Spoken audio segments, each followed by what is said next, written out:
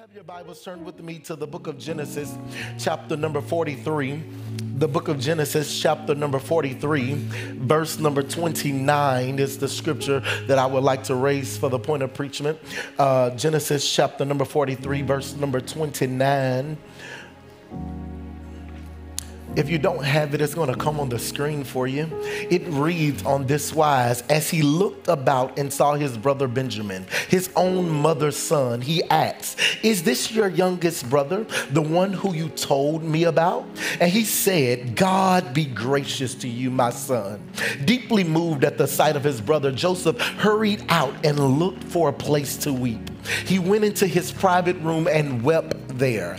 After he had washed his face, he came out controlling himself and said, "Serve the food." Serve the food. I believe that there's something that I want to raise for the point of preachment. My sermon topic today is dream chasers. Dream chasers. I know in 9 o'clock I started a little different, so do you mind if I just be me for a moment? I'm going to preach to you, but you mind if I just be me? All right, so I have a good friend. His name is Dr. Frederick Haynes. He pastors a church called Friendship West in Dallas, Texas. He leads about an 8,000 member congregation, and there he wrote a book. He's the author of a book called How to Get the Feedback That You Don't Want to Hear. In that book, he gives this illustration. He says that if I was to drop a bag of flour, it will lie dead. He said that if I was to drop a plate, it'll shatter. He said if I was to drop a rat, it'll run away. But he said if I was to drop a basketball, it will bounce back. He surmises in his argument that each of the items would do what it does based upon the substance that it's made of.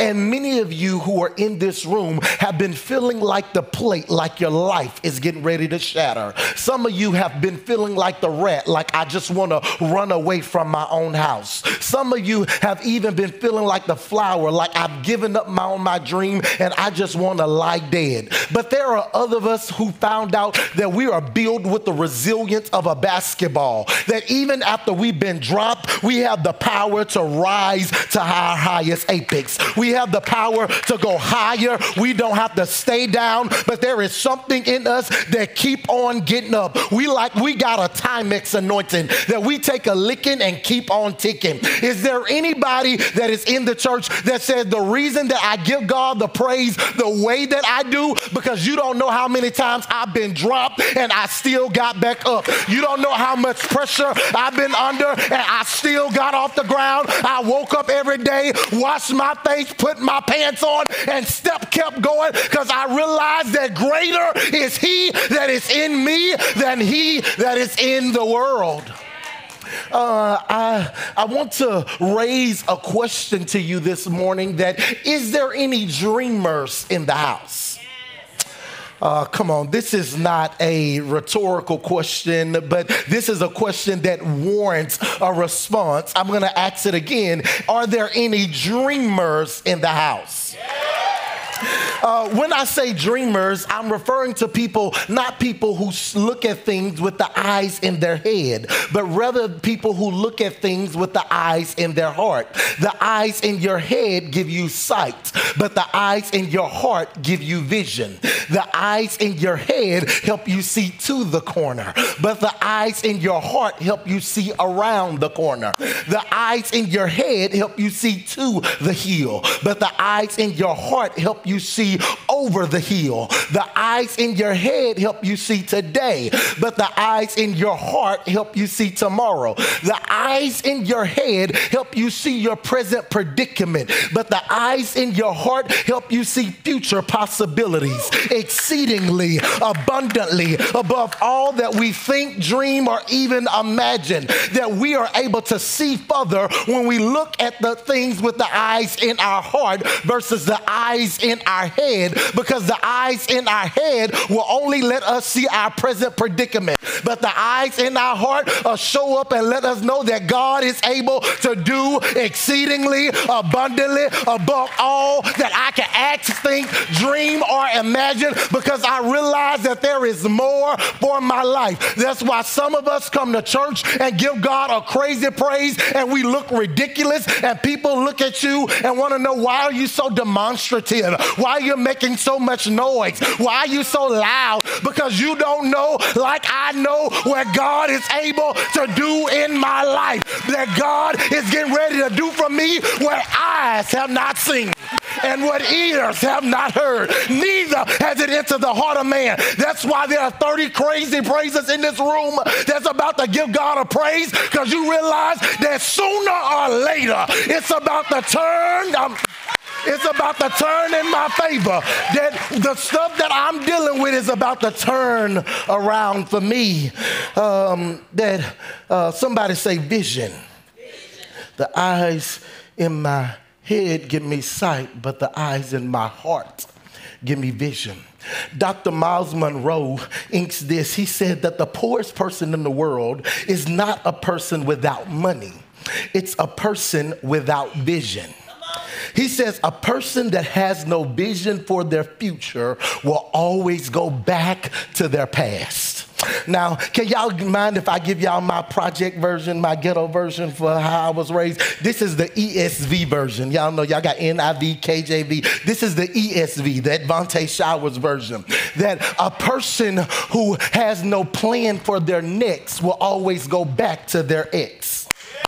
That when you don't have a plan for your future, you'll always deal with the people from your past. And some of you cannot make progress in your life because you keep turning around, going to wasted relationship, going to wasted people who wasted your time. But today, my prayer is for you is that God no longer allow you to stay stagnant, but He'll allow you to move forward in your life. Don't you sit there and wait there for people to support you. Don't wait for people to push you and give you an amen, because the scriptures say, if God be for me, I'm trying, where my church at that'll talk back to me today, because there is more that God is about to do in your life. But the way He do more in your life is He must first give you clarity.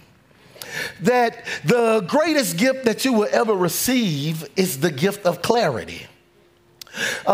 This is my wish for you guys, that God allows me to serve as one of the pastors here. And my greatest wish for your life is not that God give you more finances, but God give you more clarity. Because some of you think that the greatest gift that you can receive is more money, but the greatest gift you could ever receive is the gift of fulfillment. That when you're fulfilled, that God can do more. So my wish for you is not that God give you clothes, not that He give you cribs, not that he give you more things, but what He do is He give you clarity for your life. Because your highest form of compensation is going to be when God provide you fulfillment. And fulfillment is when you wake up every day, look yourself in the mirror, and you know what I'm doing, who I'm supposed to do it with, what am I supposed to accomplish, and the way you get that is by having clarity. Somebody say, God, give me clarity. It is the enemy that tries to bring confusion in your life. Because if the enemy cannot make you corrupt, his next thing is to make you confused. Because confusion is actually an expression of spiritual warfare. That when the enemy can keep you unclear, then what he can do is he can stop your progression in your life because you're unsure on what to do, what to say, and where to go. And so that's why we have so many people who struggle with their own identity because they're unclear about what God is supposed to be doing in their life. But today, I came to speak a word over your life that this next season for you, you're about to have more clarity. You're going to be clear on where you're supposed to go, who you're supposed to do it with, who should be your friends, who you should be married to. In this new space that you're going to get clarity because God wants to do more in your life, but he must first make it clear on what he's supposed to do in your life. So this is what the enemy does is the enemy tries to use tactics to keep you unclear, to keep you unfulfilled. So the enemy will use these things to keep you unclear. The first thing that the enemy would use is he would use individuals to keep you unclear. Because people who will impose their opinions on your life. So he would use individuals to try to speak what you should be doing, when in all actuality, they have no idea what you should be doing. You did not go to bed with me. You didn't see what God showed me. You ain't dreaming. I said ain't. You ain't dreaming the same stuff that I'm dreaming, because what I'm dreaming about is bigger than your weak mind. And that's why you can't let other people's opinion cripple what God is doing in your life. You got to do exactly what the assignment is and what God gave you the anointing to do. The second thing he tried to do is he tried to use emotional injuries to keep you unclear. He tried to use your past failures to infect you, because this is what happened. With a physical infection, you can see it, you can feel it. But with an emotional infection, it don't bother you the same, because what it does is it disrupts your thoughts. But today,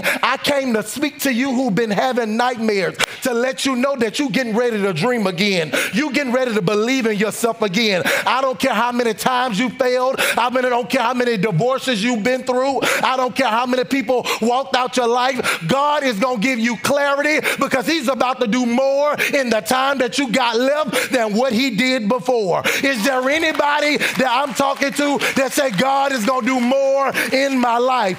This is what happens with the enemy, because when the enemy can give you an emotional infection, what he does is he tries to steal from you.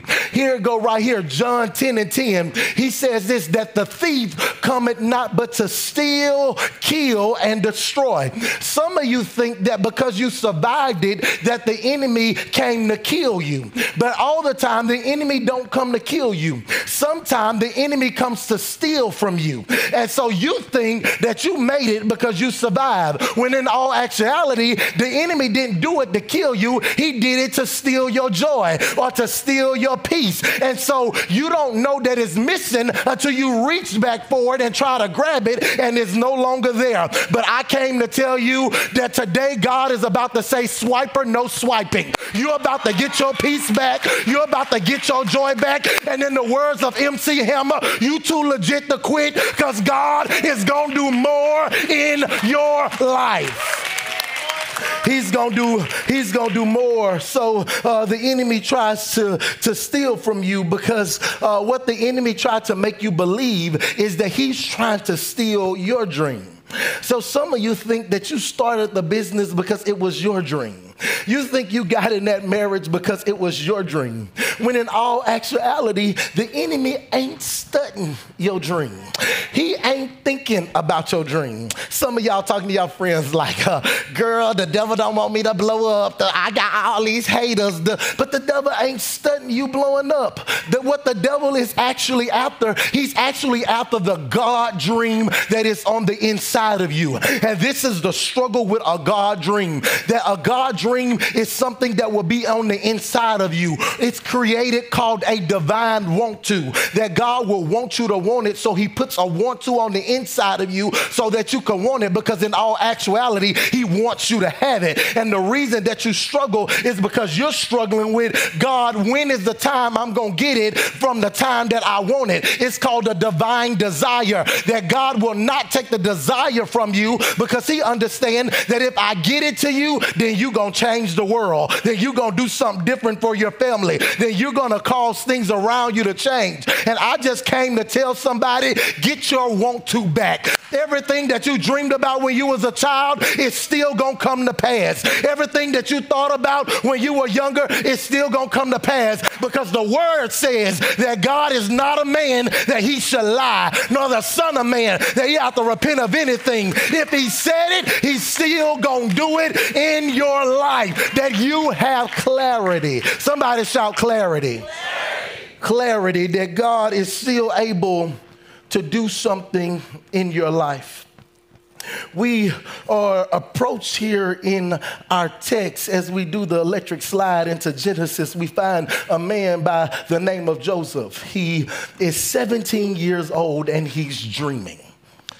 He's dreaming, and it's crazy because God gave him a dream at the age of 17 that don't come to pass until the age of 40.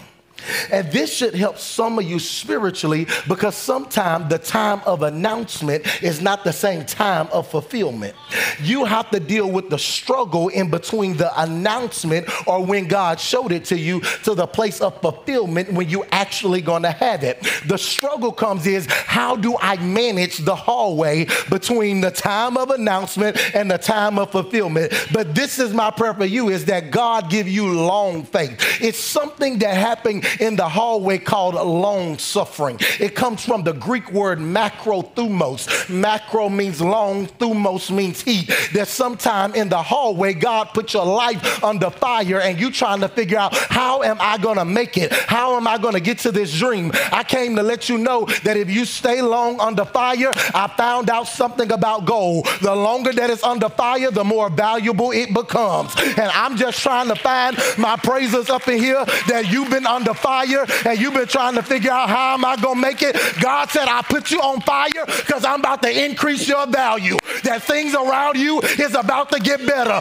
Can I prophesy to you and say your money is about to get better? Your business is about to get better. Your family is about to get better. Your marriage is about to get better because God put you under fire.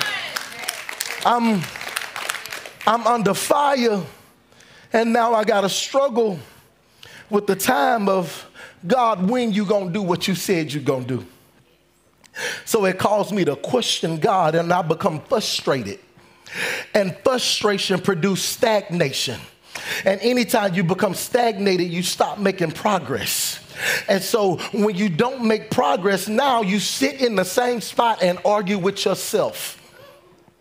The hardest part is having self-reflection. It's what Dr. Henry Cloud called a hard conversation with self.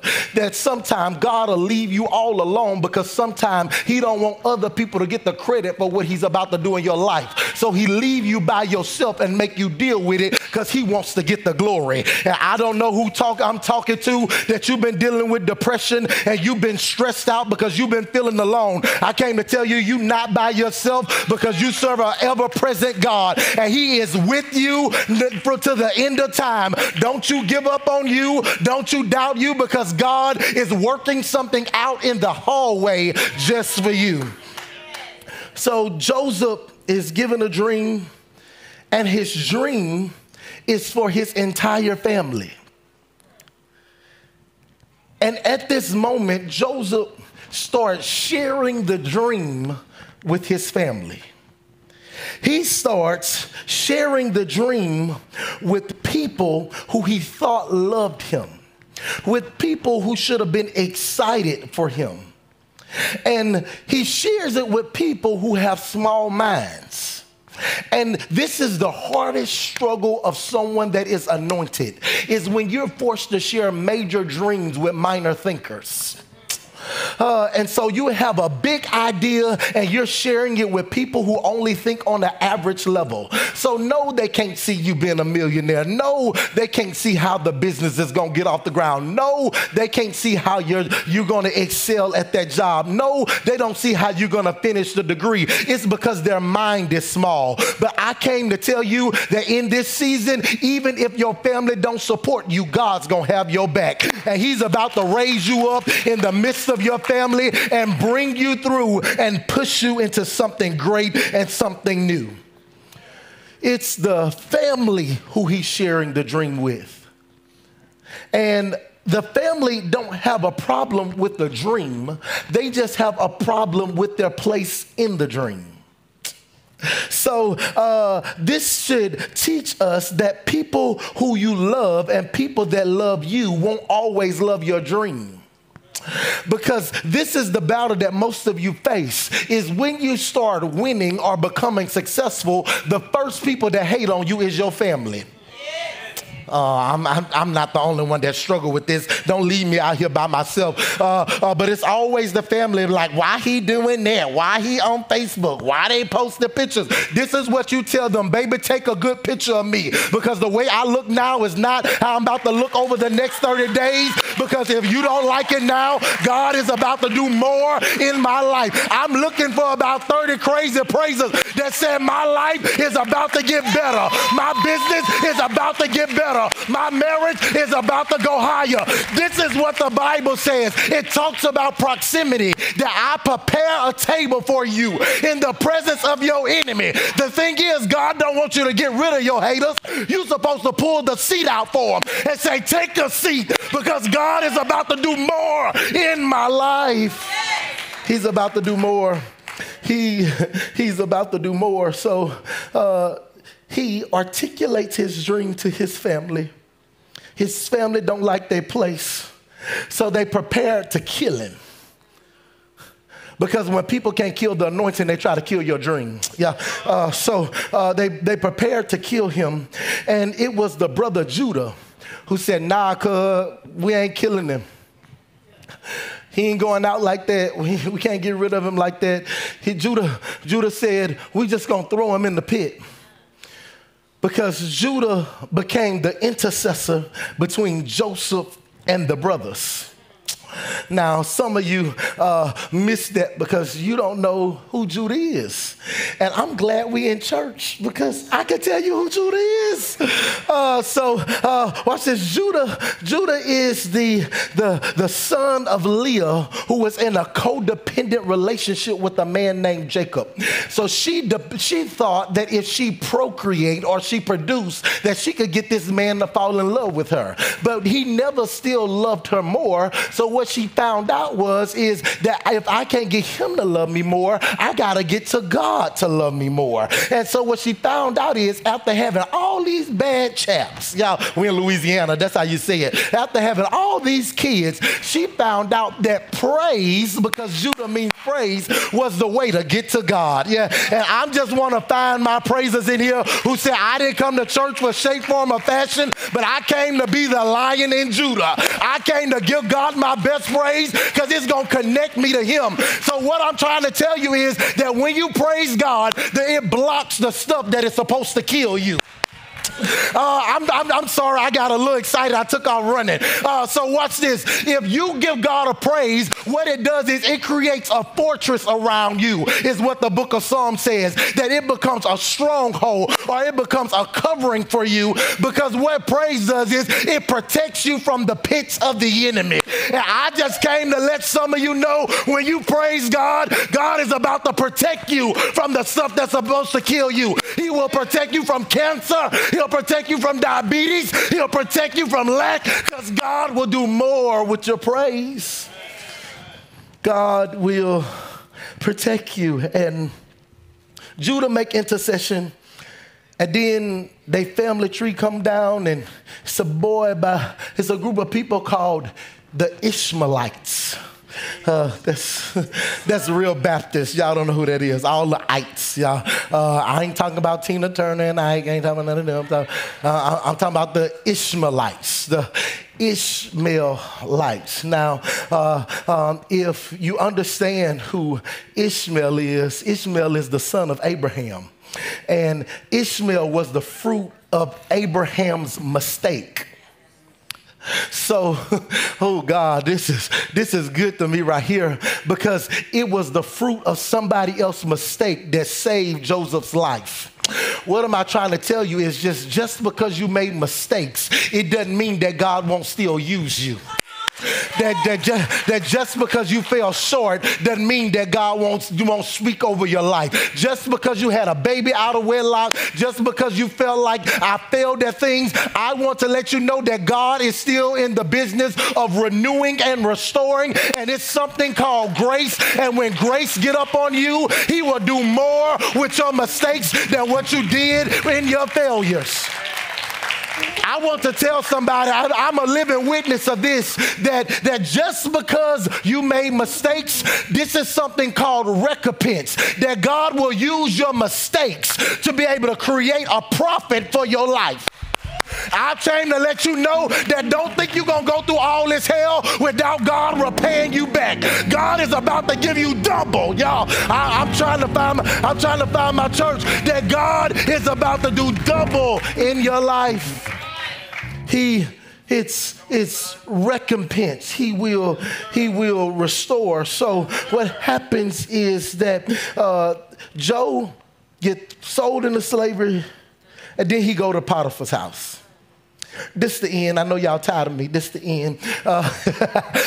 He gets sold. He goes into Potiphar's house. And when he gets into Potiphar's house, what happens is the whole house get blessed because Joe there. Y'all don't believe me? Let me make it Bible. Genesis chapter 39. It's right here in verse number 2. It said that the Lord was with Joseph, so that he prospered and lived in the house of the Egyptian master. Now, some of you missed that because Joe was supposed to be working in the field. But because the Lord was with him, he's in the house. Y'all, because if God is with me, it doesn't matter where you place me. God will move me from the back of the line to the front of the line.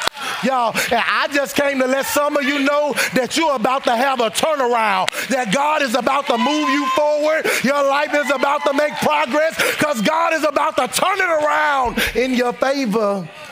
That Joe is in the master house, and this is what verse number says. When he saw that, when his master saw that the Lord was with him and that the Lord gave him success in everything that he did, Joseph found favor. And y'all, oh my gosh, I'm looking for my church. This is what it said. It says, Anchor found favor in the eyesight of, I'm sorry, y'all. I'm sorry. He said, Nicole found favor in the, I'm sorry, I'm looking for somebody. He said, Ollie found favor in the, I'm looking for it. I'm looking for my church. He said, Lacey found favor in the eyesight of God. And I just came to prophesy over you that this is about to be a season of favor over your life. Y'all, y'all, somebody shout favor. Favor is about to be over my life. He said, found favor, and Potiphar put him in charge of the household. Yeah. And everything that he owned. For the time he put him in charge, the entire household of the Egyptian became blessed. That's what it says. He said that because Joe was there, I'm sorry, St. Gabriel. He said because Anchor was in St. Gabriel, the entire city, I'm sorry, y'all don't believe that, y'all. But he said that because Joe was there, everything around him got blessed. And people don't understand that the reason that some of their companies haven't folded is because you've been there. And God don't want you to live in lack because you his children. The reason that the marriage ain't fell apart, the reason that the family ain't fell apart is because you've been in it. And God said, I got favor on you and I'm not going to let it go out because I want to bless your life and provide favor over you. That's why when I come to church, I'm careful who I sit next to, because one person, everybody around them got blessed. And I'm looking for the one person on each row that say, you don't even know, but I'm the favored person on this row. And because I'm favored, you don't even know your children about to be blessed. Your marriage is about to be healed. Your finances is about to change because I'm on this row. Somebody shout, it's me. It's me. I'm on this row. I know some of them jealous of you. They hating right now, but they don't even know that I had to go through hell to get this type of favor. I had to cry sometime to get this favor. I had to holler sometime to get this favor. And you think I'm going to come here and look cute and act like I've been sucking on lemons? I got to give God a praise because favor is on my life. I got favor. Can you slap thigh with 3 people and say favor, favor, favor, favor? Favor ain't there, but it's necessary. Favor ain't there, but I got favor. I got favor. I got favor, y'all. I'm sorry, I just had a moment, but I got favor, y'all. I should have lost my life, but I got favor. I should have been drunk and sleep on the bridge, but I got favor. I should have lost my mind, but I got favor.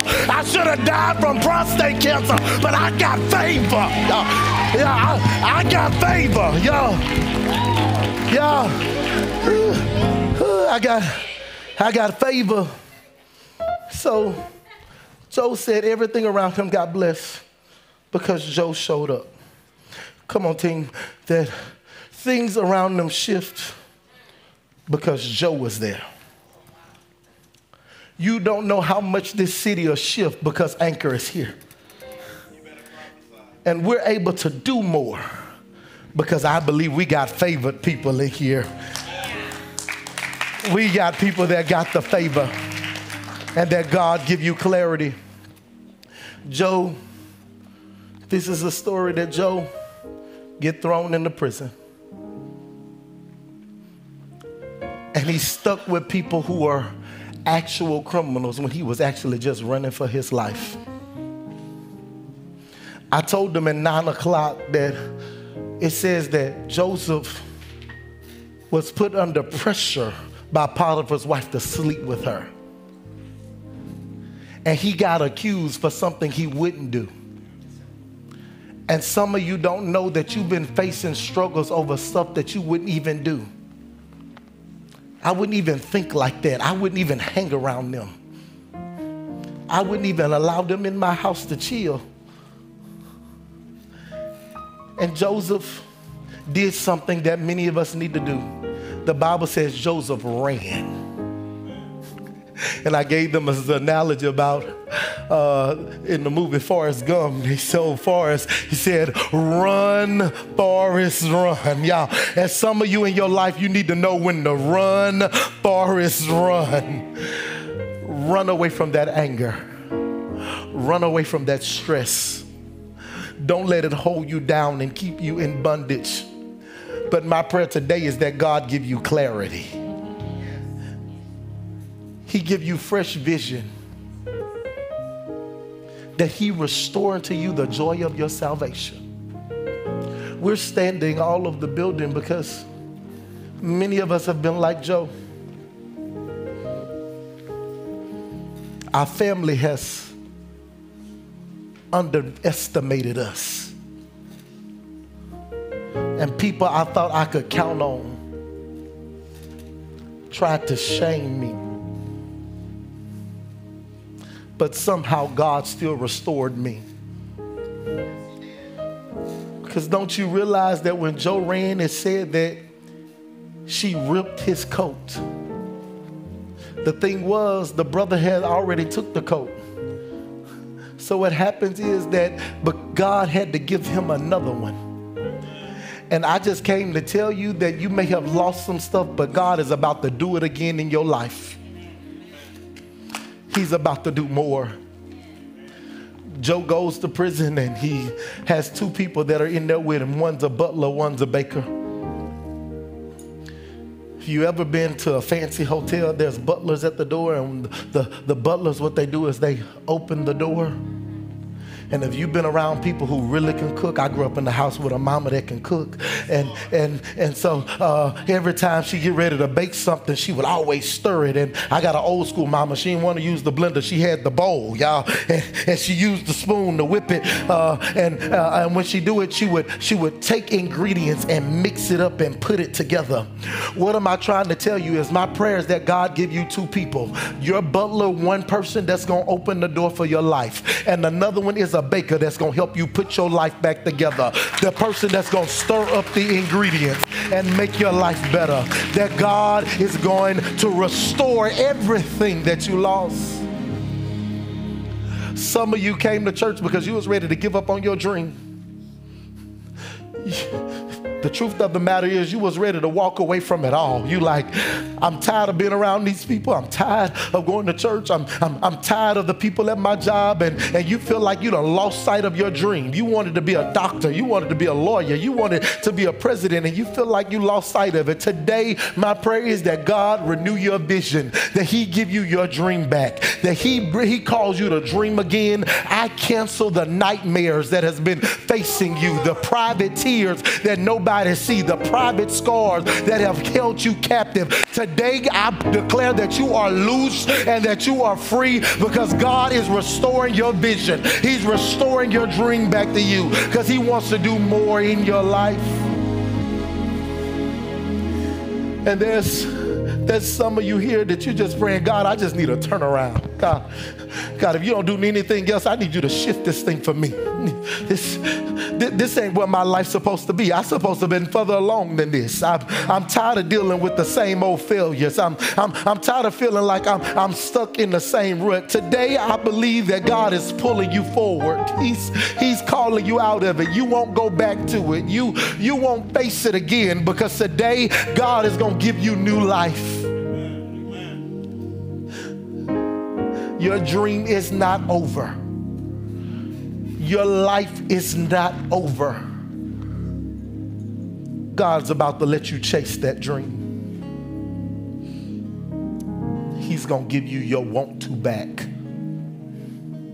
He's going to give you a fresh desire. And I don't know who I'm talking to, but there's some of you in your seat. And right now, tears are even coming down your face, because you're like, God, if you don't help me through this, if you don't help me restore, if you don't pull me out of this, I'm gonna give up on it all.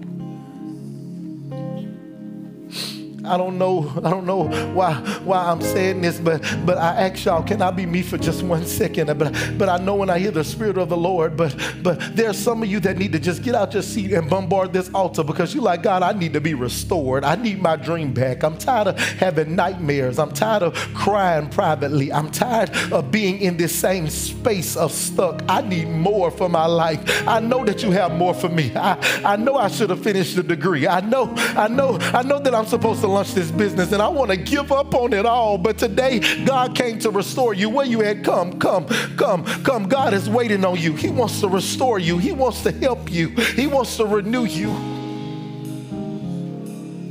He wants to pull you through it. This is not the end. The song said, because sooner or later, it's going to turn in your favor. And I want to just pray with you. I want to pray with you, because I believe that God came to meet you right where you are. God came to touch your heart right where you are, to help you be restored. So family, can I pray? It won't always be like this. God will.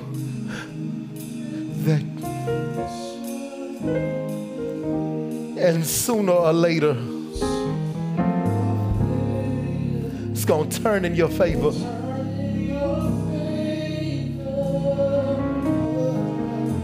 It's turning around for me. Yeah, Michelle, you mind if I tell you something? And I don't know why I'm hearing this, but I want to speak this directly to you. I don't even know who Gail is, but God told me to tell you that you've been praying for a lady named Gail.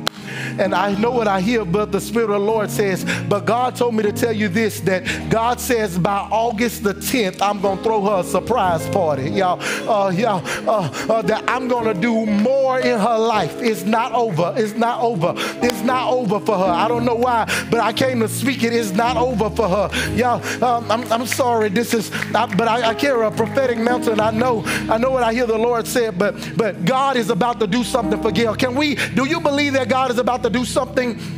Come on, I need a family in here. God is about to do something, y'all.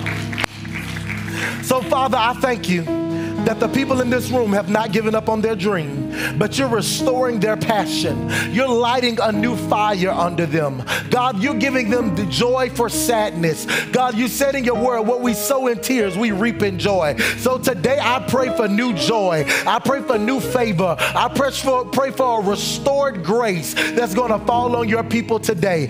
I believe that when they leave this room, favor shall follow them. Favor shall cover their children. Favor shall cover their families. They shall build a legacy that eyes have not seen and ears have not heard. Do more in the time they have left. And we thank you that you're going to do a new thing. In the name of Jesus we pray. Amen and amen.